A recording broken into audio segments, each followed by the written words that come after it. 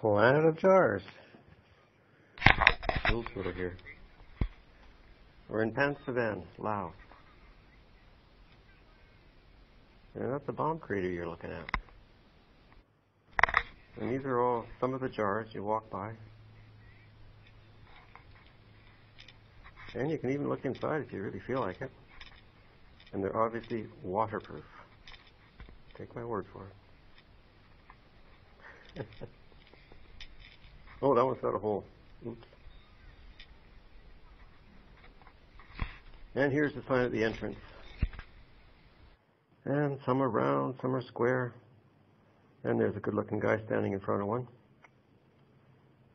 I'll wander by a few more here. They're all that huge. You can kind of see the size of them. And you're free to roam. Okay, this is the cave, the hospital cave area.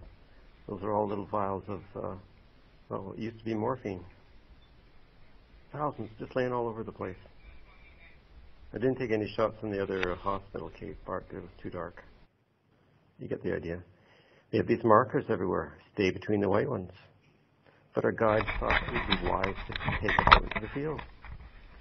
And he's pointing out unexploded ordnance.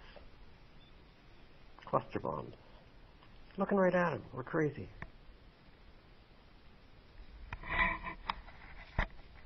Just laying out in the field.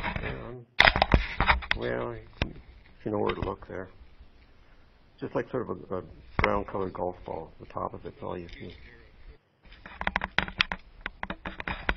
And Ken's pointing out this was one of the kind of spinner ones or something that came down. That one looked more like a huge cigar.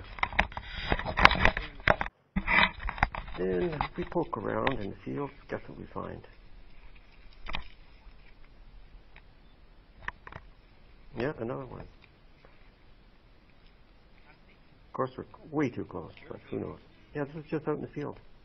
But apparently the guy had been here with a metal detector, so he kind of knew where they were. There it is. He's pointing it out. Yeah, right there. Well, don't poke it too hard, buddy. And guess what? Over here, there's another one. And we're just walking around. No flags marking them at all.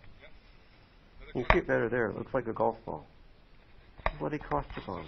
There'd be like a million little ball bearings inside. And I'm just sort of walking back, trying to stay on the path. There you go. It's Planet of Jars here. Made it back in one piece.